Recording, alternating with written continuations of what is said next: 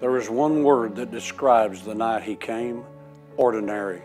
The sky was ordinary. An occasional gust stirred the leaves and chilled the air. The stars were diamonds sparkling on black velvet. Sheets of clouds floated in front of the moon.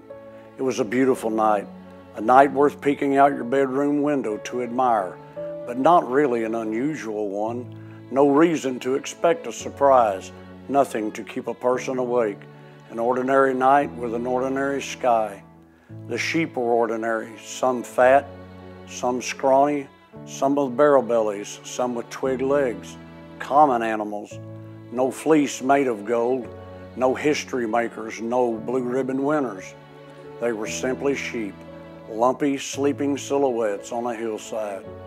And the shepherds, peasants they were, probably wearing all the clothes they owned, smelling like sheep and looking just as woolly. They were conscientious, willing to spend the night with their flocks. But you won't find their staffs in a museum, nor their writings in a library. No one asked their opinion on social justice or the application of the Torah. They were nameless and simple. An ordinary night with ordinary sheep and ordinary shepherds. And were it not for a God who loves to put an extra on the front of the ordinary, the night would have gone unnoticed. The sheep would have been forgotten, and the shepherds would have slept the night away. But God dances amidst the common, and that night he did a waltz. The black sky exploded with brightness. Trees that had been shadows jumped into clarity.